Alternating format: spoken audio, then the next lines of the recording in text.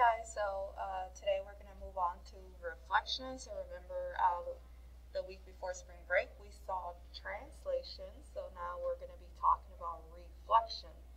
So reflection, just like it is in when you look at yourself in the mirror, that's a reflection, all right?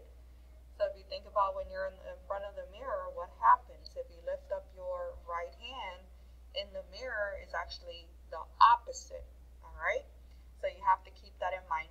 A reflection is a transformation which flips the figure over a line.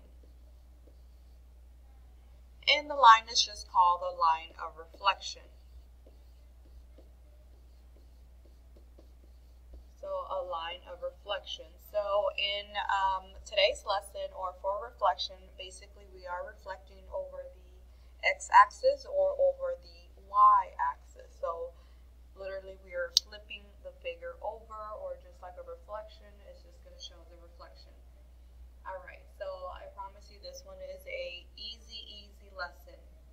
So example number 1, it says triangle ABC is being reflected over the x-axis. Is being reflected over the x-axis. So over the x-axis. So the first thing I want you to do is basically to highlight. You are highlighting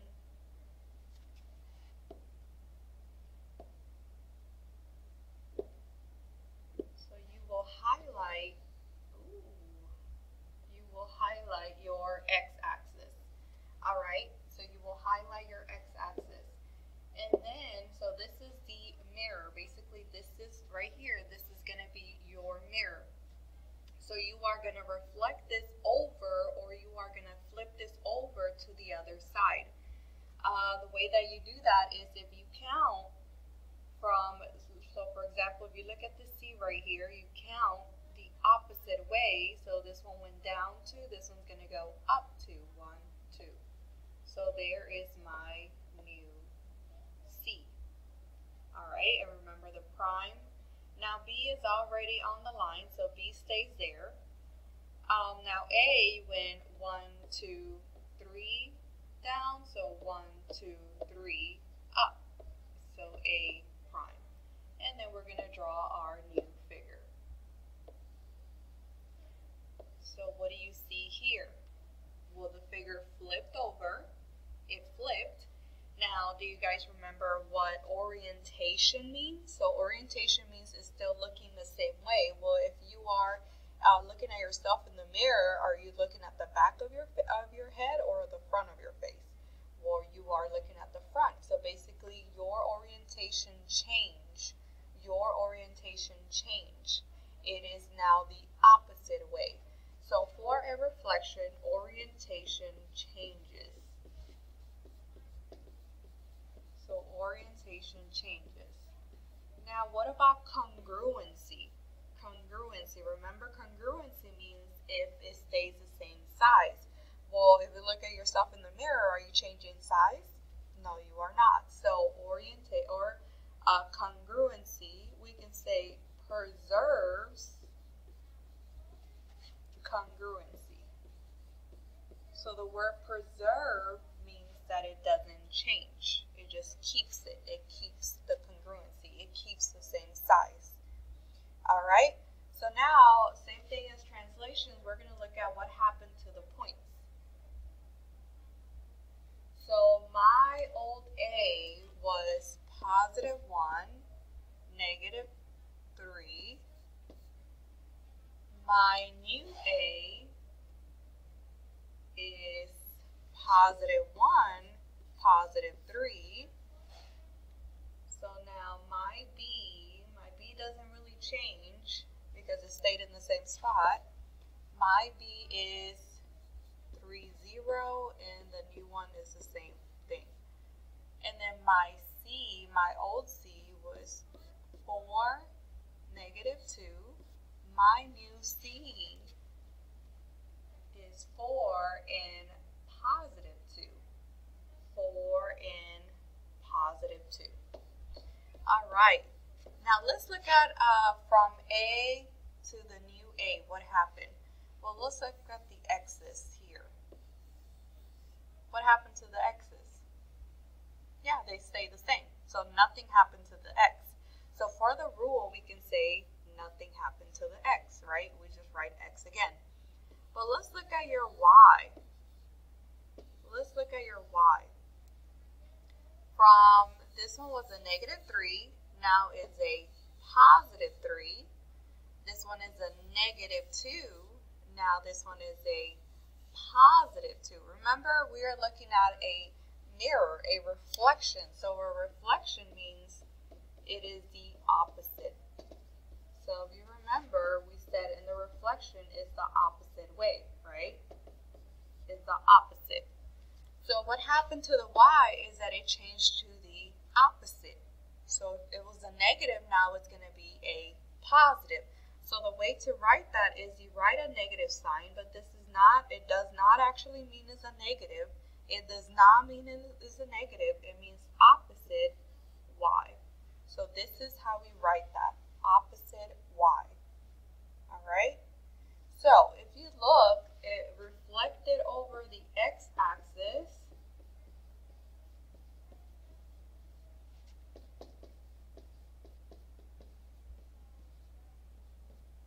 The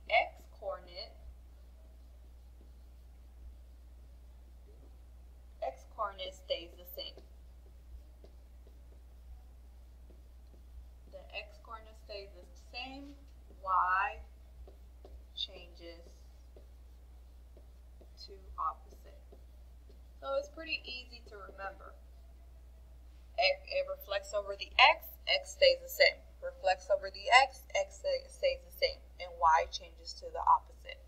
Now to answer the question, it says, tell me more about this figure. Is it congruent or is it similar? We already talked about this. It is congruent. It stays the same size.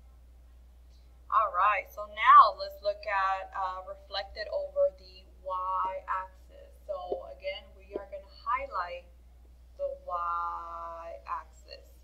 So once we highlight that y-axis, that lets us know that is my mirror. So I am flipping over the y-axis. Remember, it's the opposite. So with this B, I went 1, 2, 3 to the right. Now I'm going to go 1, 2, 3 to the left. Let me do it a different color. So that is my new B.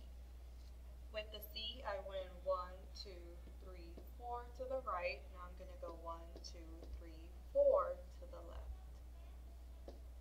All right, and with my A, I went 1 to the right. Now I'm going to go 1 to the left. And there you go. There is my reflection. So what do you think is going to happen to the points? If it reflected over the y, which one do you think is going to stay the same? Well, let's see. My old A was 1, -3. My new A is -1, -3. My old B was 3, 0. My new B is -3, 0. My C is wrong one. My old C is 4, -2. My new C is -4, -2. So if you look at the points right here, what happened to your points? Give me just a moment. Okay. So if we look at the x-axis, what happened to the x-axis? Yeah, they became the opposite. So it's a +1, now it's a -1. It's a +3, now it's a -3. It's a +4, now it's a -4. What happened to the y's? Well, y stay the same, right? So again, with this one, if it reflects over the y-axis, y-coordinate stays the same.